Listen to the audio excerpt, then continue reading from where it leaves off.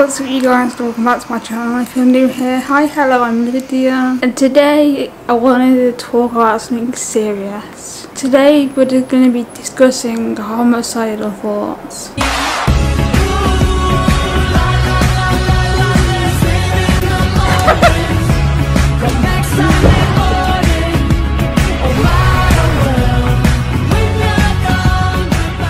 Now, homicidal thoughts is something I do actually deal with. I don't talk about it very much because it is a taboo subject. Still, like, not many people want to be like, oh yeah, hey, I have homicidal thoughts. Apparently I do, but yeah, I have homicidal thoughts. I would never act on these thoughts. I would never go through what I think.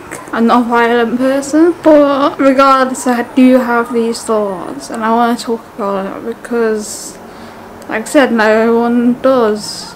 No one talks about it. I just scan through YouTube and just no one talks about it. Also, if you want to know, I got my phone, it's because I've got an order. A food coming, the get here, so I've got groceries being delivered. But yeah, homicidal thoughts. Let's get back on subject, Lydia. These thoughts are very real and very scary to have.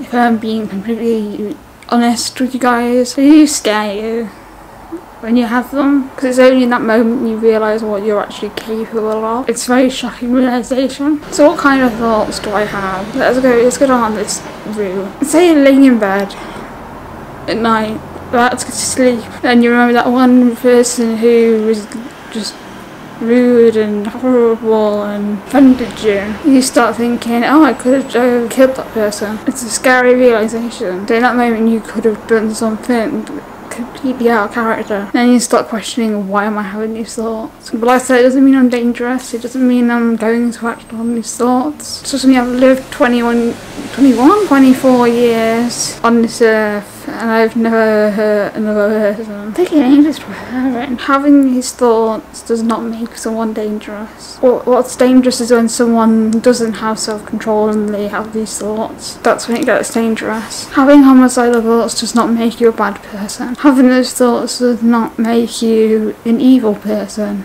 That's all I've got for this video. If you are new, subscribe. All my links to all my social media is in the description down below. Give it a follow if you want to get to know me more. Twitter's my main thing. Thanks for watching, and I'll see you guys on my next one. Peace.